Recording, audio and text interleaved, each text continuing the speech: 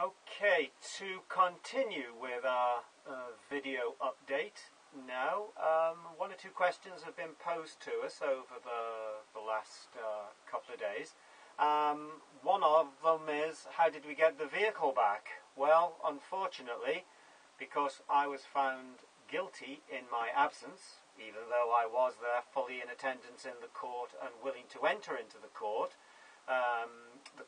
and the Crown being completely in a position of dishonour, having found me guilty, we could do nothing other than pay a bill to the organisation called Boynton Cross Recovery at Unit 1, Springfield Road, Braintree.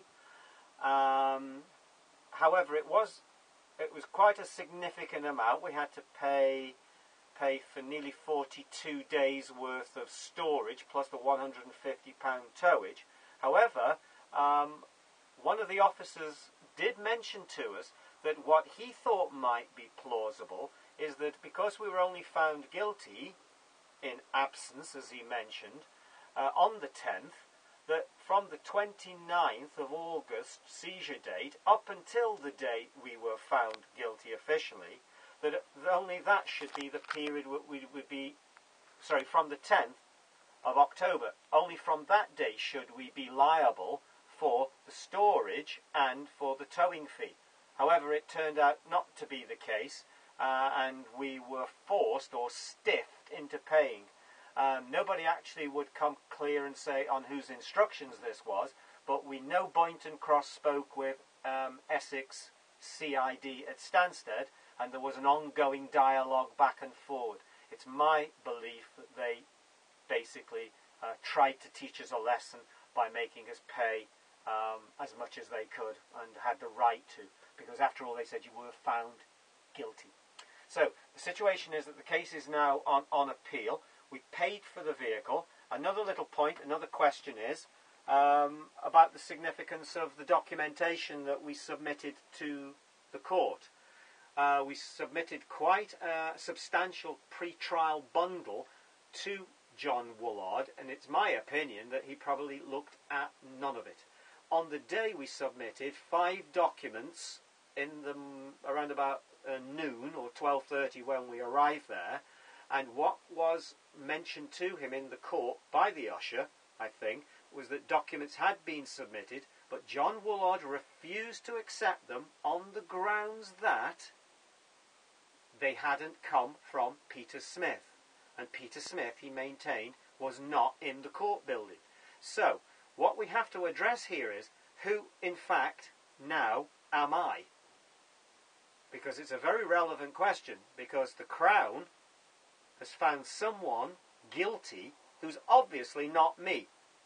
And it can't be me, because even Judge John Woolard says it wasn't me, and I wasn't allowed to, under his terms, enter into his court. So they found somebody guilty, but it certainly wasn't me. The next thing I just want to touch on is we have made a complaint against Essex Police for the unlawful activity involving the fact that I am not a contracted-in UK citizen bound by simple contract, no need to be signed, assumed or asserted by the state that I am in fact a contracted-in citizen who has a duty or an obligation to take part in the paying off of the national debt. It all comes out of the Bankruptcy Acts and what happened with the Bretton Woods Agreement in 1944 when the world was principally bankrupted. So I have actually made a complaint to Essex Police that not only were they in violation of my declared sovereignty not to be stopped on the highway, but also that the Essex Police Constabulary had no moral, legal or social right or any statutory right to seize my home. So this is where we go from here. The next point I'd like to make is that what we need to do next, or following on from this, and it's quite obvious to me, this free man movement or this People's Action Group, call it what you will, has to become organised and start to come together. It's too fragmented. No one's giving anyone any help on anything, as I see it. I have a wealth of information. I have a wealth of material that on the first appearance, before any magistrate, let alone a district judge, can stop or temporarily halt the proceedings in its tracks. To this extent, what I'm going to do is I'm going to begin to offer my services under a legal services company, and we're going to call it either Legal Services or Freeman Legal. We will then offer help in the court personally with someone representing you in the court. You can either do it with someone like myself present, and I will come in as someone called Mackenzie's friend.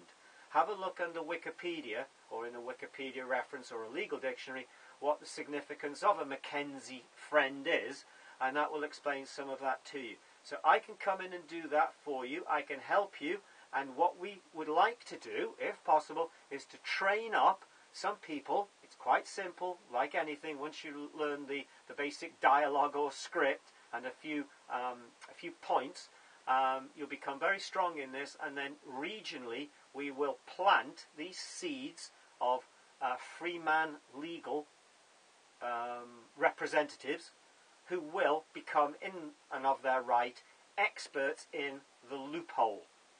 They will be able to stop the proceedings and either delay them or then get the courts to annul the proceedings, disregard the findings, or give you redress in some other way. That's what we'd look to do, and if anyone can help us and wishes to contact us on that point, if they feel that they have either a basic law background or a technical ability and would like to get involved, then we ask you to get involved.